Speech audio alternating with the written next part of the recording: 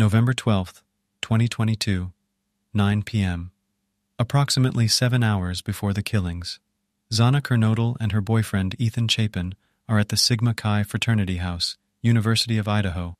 It's just a 5-minute walk from Xana's off-campus residence at 1122 King Road, Moscow. Just a few hours later, this house would turn into a crime scene. Meanwhile, the other two victims, Madison Mogen and Kaylee Goncalves, are about 1.5 miles away at a local bar called the Corner Club, located at 202 N Main Street around 10 p.m. At around 1:30 a.m., they both decide to leave the Corner Club and head to a local food vendor called the Grub Truck at 318 South Main Street.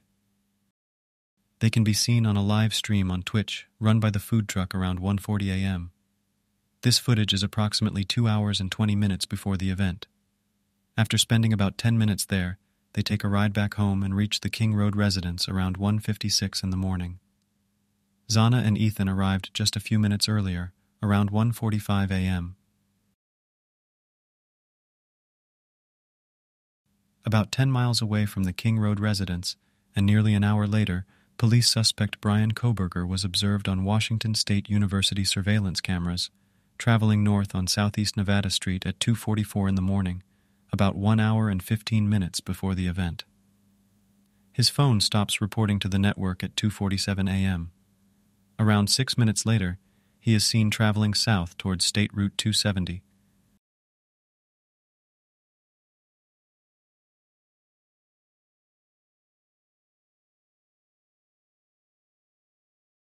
He is then spotted on the 700 block of Indian Hills Drive in Moscow at approximately 3:26 a.m., nearly 40 minutes before the event. 2 minutes later, he is seen on Steiner Avenue, just a mile away from the King Road residence. 3:29 a.m. BRYAN KOHBERGER enters the King Road neighborhood, but he does not enter the King Road residence until around 4:04 a.m. Instead, he makes 3 initial passes around the King Road residence and then leaves via Walenta Drive. It's uncertain where he went from this point, but a car similar to the suspect's car is spotted by the mobile gas station camera around 3:45 a.m. Although the police collected footage from the gas station, but there is no mention of such footage in the affidavit released by the authorities. 4 a.m., back at the King Road residence, just minutes before being killed, Xana Kernodle receives a DoorDash delivery. 4:04 a.m. 4 minutes later, BRYAN KOHBERGER enters the King Road neighborhood for the 4th time. He turns east onto Queen Road, but upon failing to park, he turns around and heads west towards the intersection, where he completes a 3-point turn and parks somewhere in this area.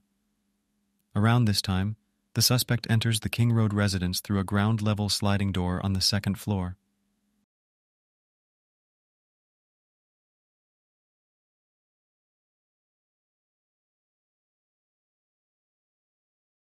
He takes the stairs to the 3rd floor, goes down the hall, and checks Kaylee's bedroom, where he finds Kaylee's dog. The surviving roommate, Dylan Mortensen, on the 2nd floor, is awoken by what sounds like Kaylee Goncalves playing with her dog on the 3rd floor. Just a while later, she hears what she thinks is Kaylee Goncalves saying, quote, "There is someone here." Dylan looks out of her room but does not see anything. Around this time, the suspect goes to Madison's bedroom and kills her and Kaylee with a knife.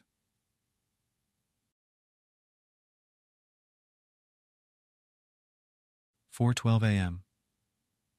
At this moment, Xana Kernodle is possibly awake, as her cell phone records show she was using TikTok around the same time.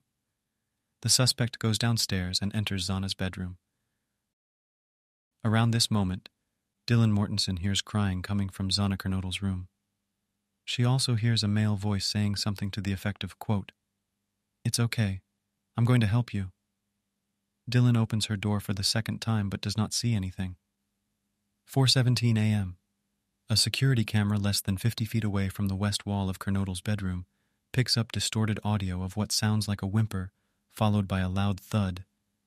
Xana and Ethan are most likely killed around this time.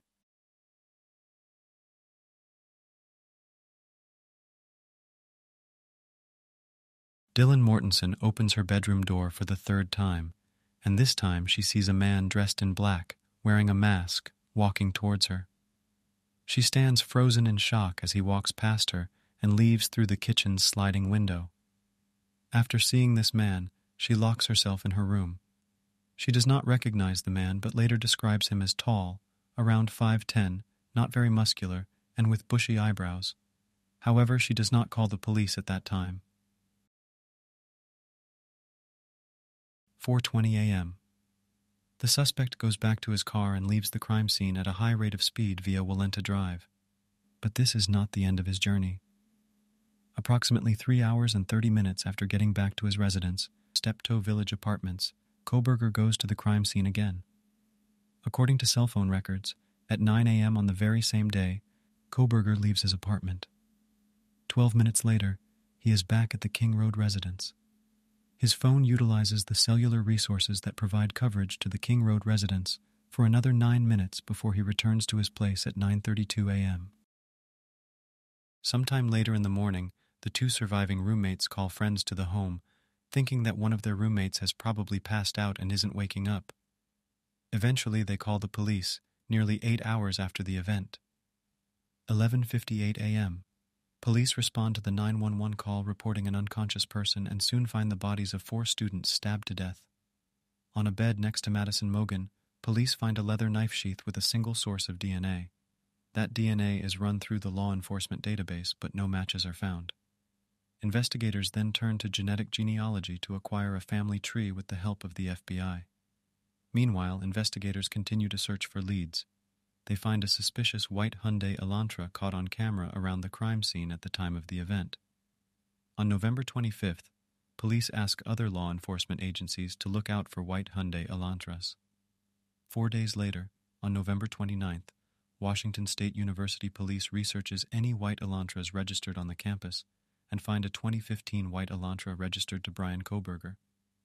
30 minutes later, a WSU officer finds a 2015 Elantra at 1630 NE Valley Road. Upon running the plates, he comes up with driver's license information showing BRYAN Kohberger, a 6-foot, 185-pound white male with bushy eyebrows. This description closely matches the description given by the surviving roommate, Dylan Mortensen, who saw him walking past her, leaving the crime scene. Meanwhile, by using genetic genealogy, the FBI comes up with the same suspect, BRYAN Kohberger, a 28-year-old criminology graduate and a PhD student at Washington State University. To test the DNA, police recover trash from Kohberger's family in Pennsylvania on December 27th. The very next day, the Idaho State Laboratory identifies a male who cannot be excluded as the father of the person whose DNA was found on the knife sheath. On December 30th, the day of the arrest, the FBI and Pennsylvania State Police arrest BRYAN Kohberger in Pennsylvania